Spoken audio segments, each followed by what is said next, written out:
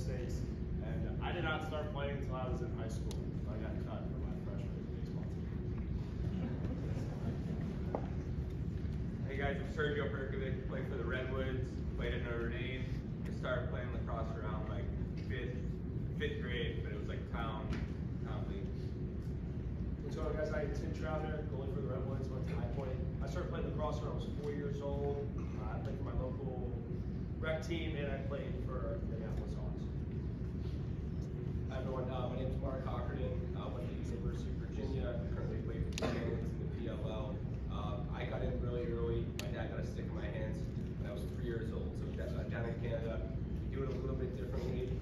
If you're really into it, which my dad was, he had a stick in my hand at an early age, so I was really fortunate that way. But what Coach talked about a little bit too is it's a different path for everybody. My dad actually started playing when he was 15. You know, he ended up playing college, you know, Team Canada, things like that.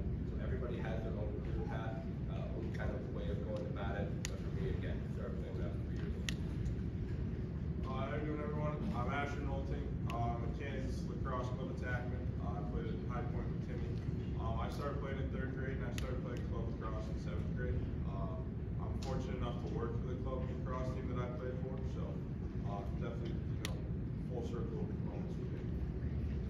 CJ Costabile, LSF, Chaos, played at Duke University.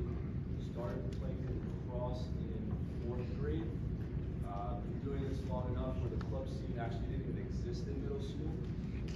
Started really in high school when I was doing so, directly for me in middle school.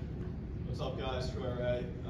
Same as CJ, LSM for Chaos. I went to the University of Albany. I started playing lacrosse in 5th grade for rec, and I think I played club in 6th or 7th grade. Good morning. My name is Justin Anderson. I played for the Romar Lacrosse Club. I went to the University of North Carolina, and I'm a midfielder. I picked up a lacrosse stick when I was probably 5 or 6 years old, but I didn't actually start playing with a rec team until probably 3rd or 4th grade, and I didn't start playing club until 8th grade. What's up, everyone? Good morning. Marcus Holman. I played college at the University of North Carolina. Graduated in 2013. Currently playing for the Archers.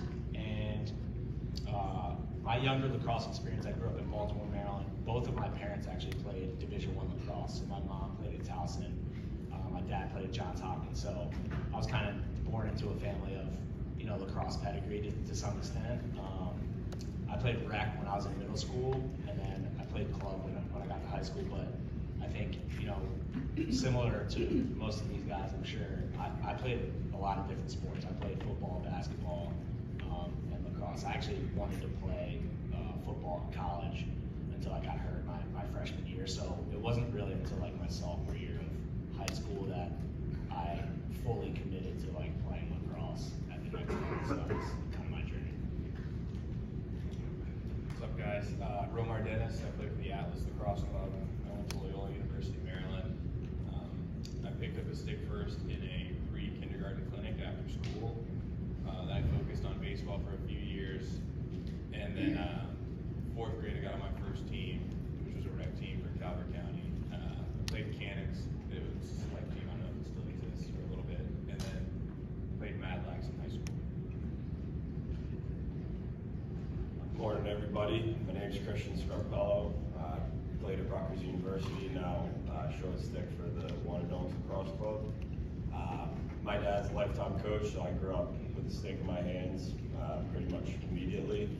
I think similar Coach Seth's point, maybe we'll get a chance to touch on this a bit more later on, but I played on a very local club team. It's nothing like the club teams now, but I've always had a great time playing with my talented school buddies for our local rec team. So, like I said, maybe we'll touch on it a bit more. But in a crazy club world, I think it's important for all you guys to have pride in, you know, your hometown, your home buddies, and who you grow up with. Thanks, guys. If you guys could grab the mics.